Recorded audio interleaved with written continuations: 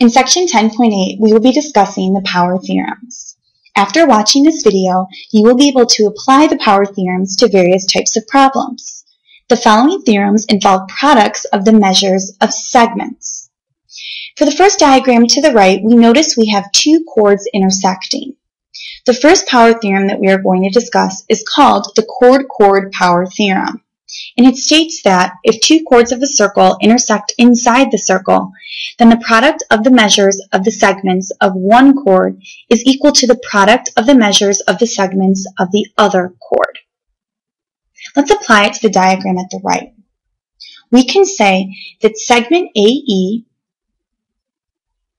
times segment EC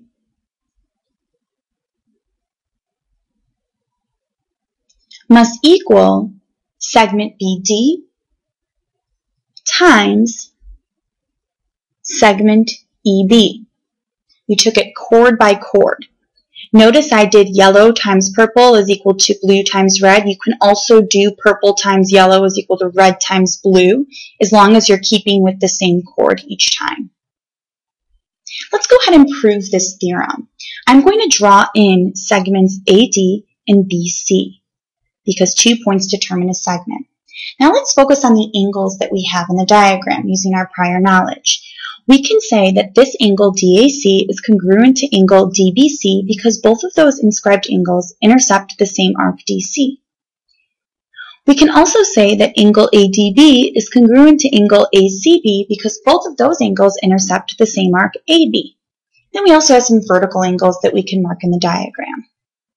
As a result, we get two similar triangles. You can prove triangles AED and BEC similar by angle-angle.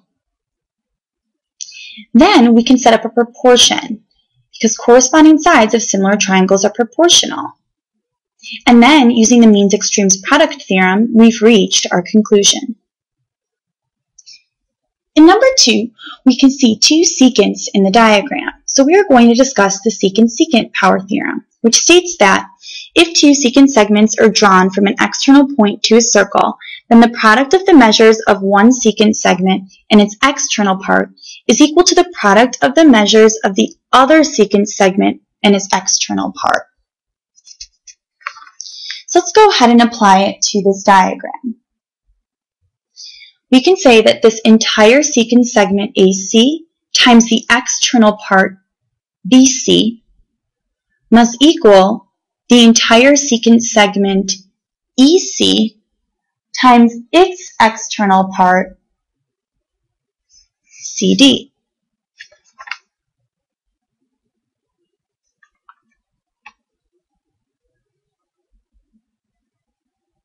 And that's our secant-secant power theorem.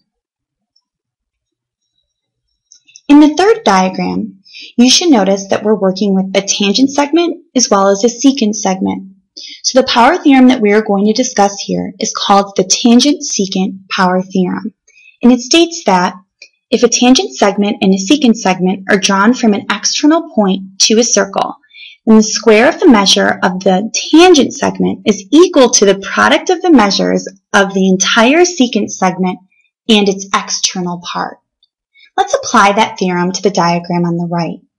We want to take the square of the tangent segment, which is just a fancy way of saying take your tangent segment and multiply it by itself. So our tangent segment here is CD. So we can say that CD times CD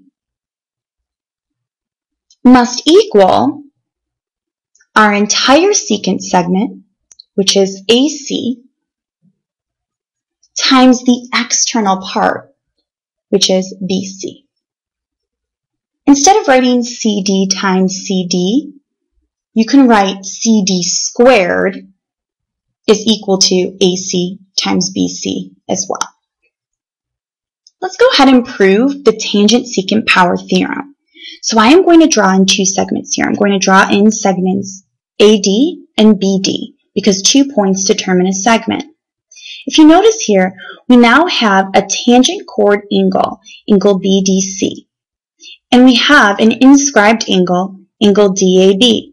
and they're both intercepting arc BD, which means that those two angles are congruent.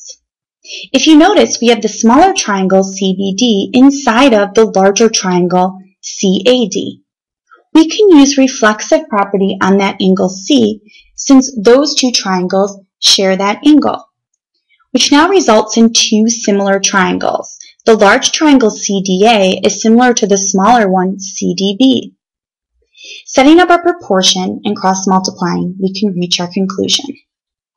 I want to provide you with a way to help you remember the secant-secant power theorem as well as the tangent-secant power theorem because I understand the theorems are quite wordy. So to remember the secant-secant power theorem, you could think of it as taking the secant times the external part and setting that equal to the secant times the external part.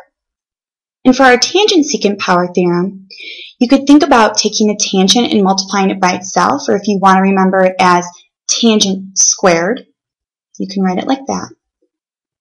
So the tangent squared must equal the secant segment times its external part. We'll pick back up with the second part of the notes in just a moment.